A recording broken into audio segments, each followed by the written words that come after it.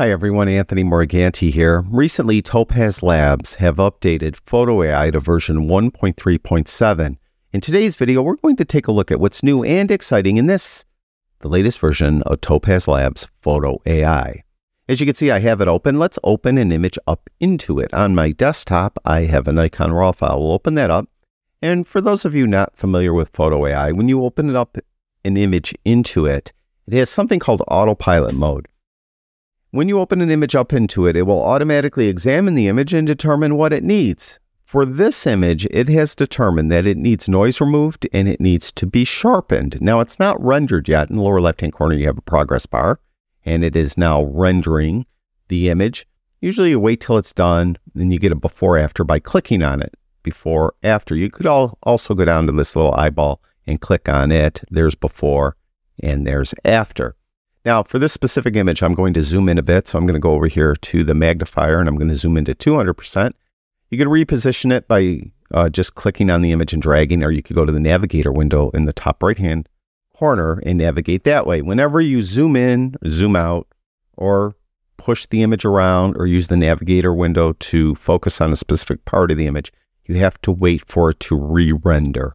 So it is re-rendered, and you can see that it did a nice job of removing the noise and sharpening the image. There's before and there's after. Okay, so really, it's always done that. What's new? Well, as far as the noise removal section, nothing has changed there. That's the same. It still has the normal and strong methods, strength, and detail sliders for each. The sharpen model, or the sharpen part, is a bit different. If I roll this open, you can see that there's 4 different models: standard, strong, lens blur, and motion blur. Now, in the past, lens blur and motion blur by default weren't here. All you had were standard and strong. But you could put lens blur and motion blur there by going to preferences and flipping a switch. And if you flip that switch, then they would appear there. But autopilot would never use lens blur or motion blur. Autopilot would only use standard and strong, even if lens blur or motion blur were there. What's different with this version is they're there. Period. They're not even in preferences anymore. You can't even remove them if you wanted to. So they're here. Also, autopilot may use them if autopilot determines that one of them will be the best sharpening method. So that is new. For this specific image, it determined that it needs standard sharpening. Now, one thing that hasn't changed, in my opinion, it's only right about which model to use half of the time. I found that I've often been able to get better sharpening by coming in here and changing it from what it determined it needed. Now it says it needs standard with a strength of 36 and a clarity of 1. So I'll just try the others, and I'll go to strong. You can see strong has a single slider, a strength slider. That looks pretty good. We'll go to lens blur. That has 2 sliders, strength and clarity. And then we have motion blur. And we'll go there. And just for the sake of expediency for this video, let's say motion blur is the one I choose. I could get a before, after. There's before and there's after. I won't move the sliders.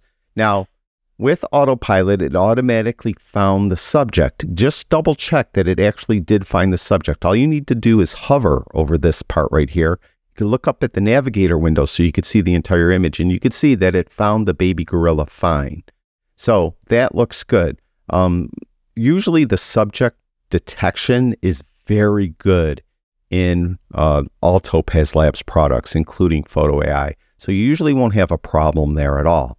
Now for this image, it has determined that there isn't a person in it, so it isn't a low resolution image where it needs to recover the face of a person, obviously. First of all, it's a full resolution image. It's not low resolution, and obviously there's not a person here. Enhanced resolution, it is not a low resolution image, so that's not needed here. Plus, for this version, there has been nothing changed as far as recover faces, enhanced resolution, and upscale is concerned. Now, what's different, though, is in preferences. Let's go to Photo AI preferences. On a Mac, it's under the Topaz Photo AI menu. Preferences on a PC is under the Edit menu. Open up Preferences. On the left, you have 2 tabs. The top General tab, first of all, AI processor. You have 3 choices: Auto, CPU, or GPU. In my case, it doesn't say GPU. It says the exact graphics processor I have in this computer. AMD Radeon Pro 5700 XT, whatever. Doesn't matter what it says. Yours is probably different. Why this is a nice option to have in preferences, if you find that Photo AI is crashing or locking up or running exceptionally slow, go here and change this to whatever it's at. If it's on auto, try it at CPU. See if the problems persist or if they improve. If it's persisting, go and just use the GPU and see if the problems persist or are alleviated. That way you could hopefully get a better experience when you're using Photo AI.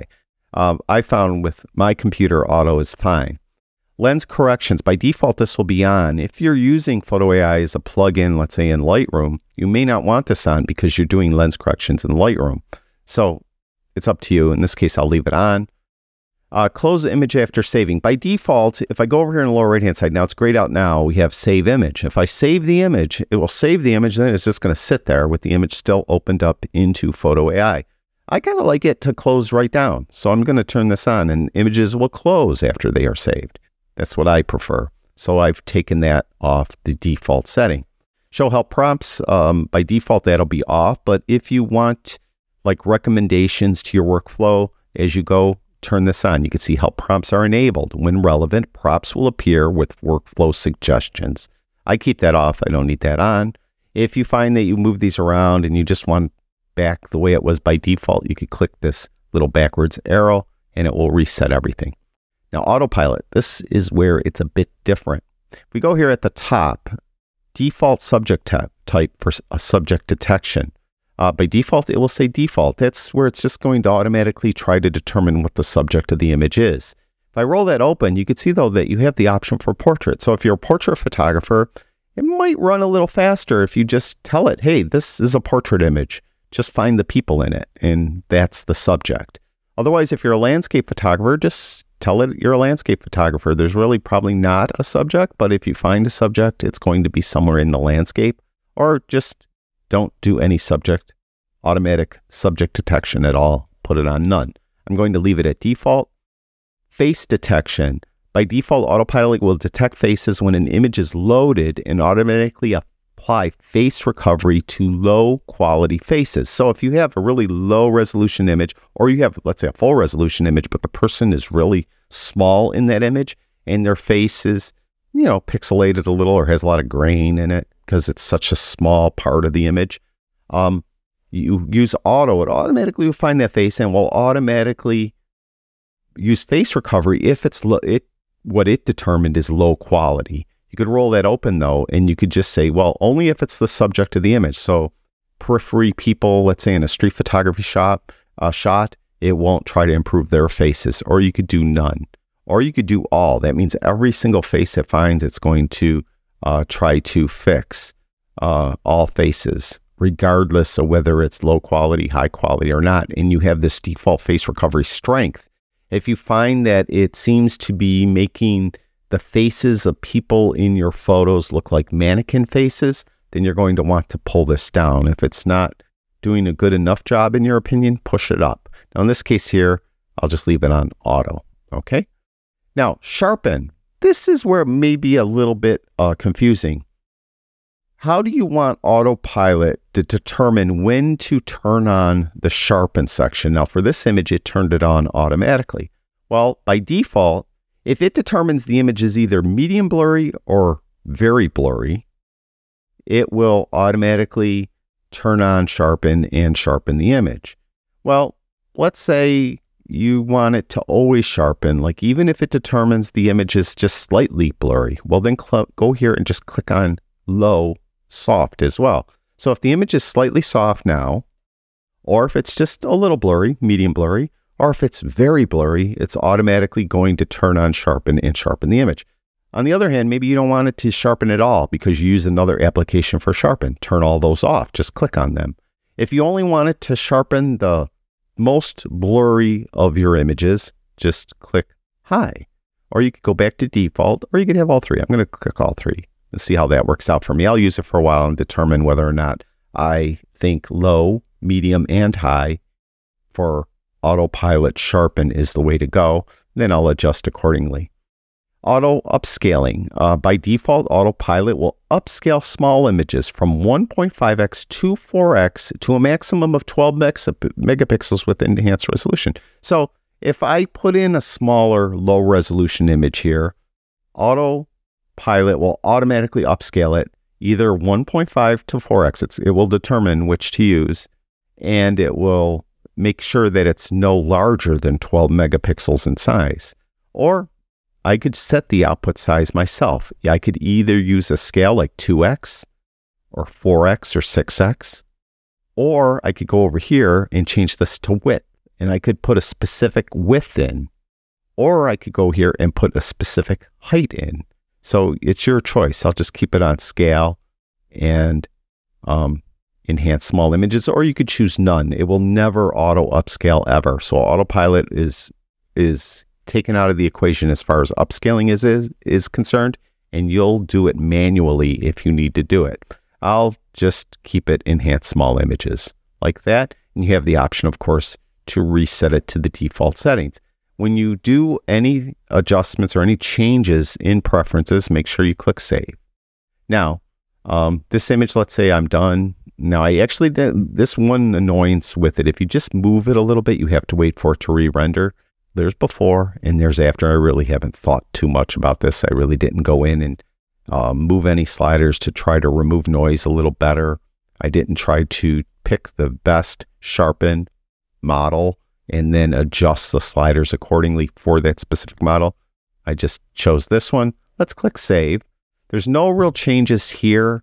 You do have the option to save it to JPEG, PNG, TIFF, or DNG. I'm going to keep it at DNG.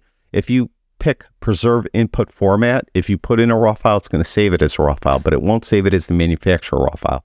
This was a Nikon raw file, .nef. If I put Preserve Input Format, it's not going to save it as a .nef. It's going to save it as a .dng. It's just another format for a raw file. So just be aware of that. If you input a JPEG, it'll save it as a JPEG. If you put a TIFF, it'll save it as a TIFF. I want to save it as a DNG just automatically like that. Doesn't matter. I'm going to save it to the desktop, and file naming, I'll just use the default settings there and we'll click Save. Now it's going to save it. Now, because I changed that one option in preferences, whereas by default it would just sit there with the image open, what you'll see then now, because I changed that one setting, it's going to actually close that image down. At least it should. I haven't tried it yet, but hopefully if there's not a bug, we'll close the window and you can see that we're right back to the beginning. So it did close that image down. Like I said, by default, it will have that image still sitting there. So that's it. That's everything that's new and exciting in the latest version of Topaz Labs Photo AI, version 1.3.7. Thank you, everyone who watches my videos. I really do appreciate it. I'll talk to you guys soon.